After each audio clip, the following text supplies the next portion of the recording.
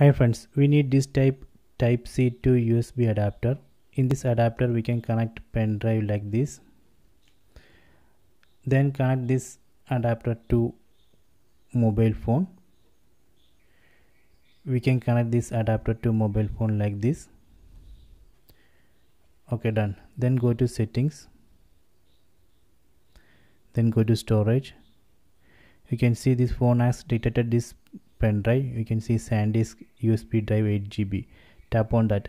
So now we are seeing folders from this pen drive. So now we can open images, videos and audio files from this pen drive. Let me open an image. Tap on pics.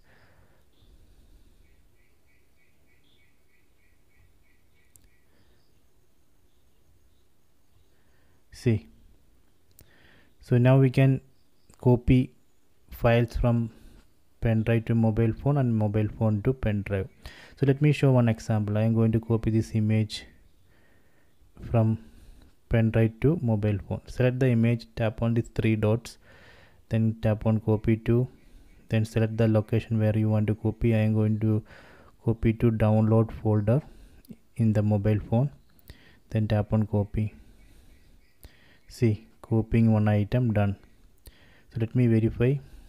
Go to files, then go to downloads. See, here you can see the copied image.